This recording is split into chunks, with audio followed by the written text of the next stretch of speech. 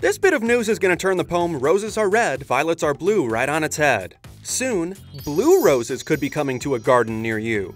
How?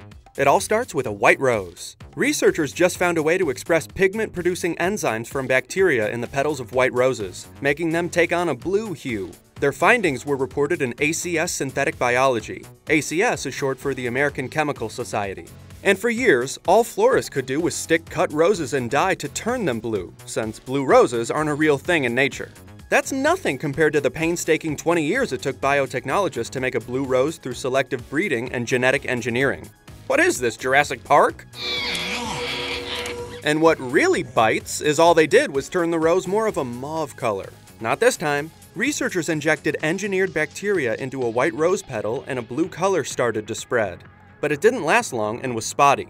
Still, the scientists say this is the world's first engineered blue rose. The goal next time is to engineer roses that make the two enzymes themselves. No injections needed. If that happens, I guess everything would be coming up roses.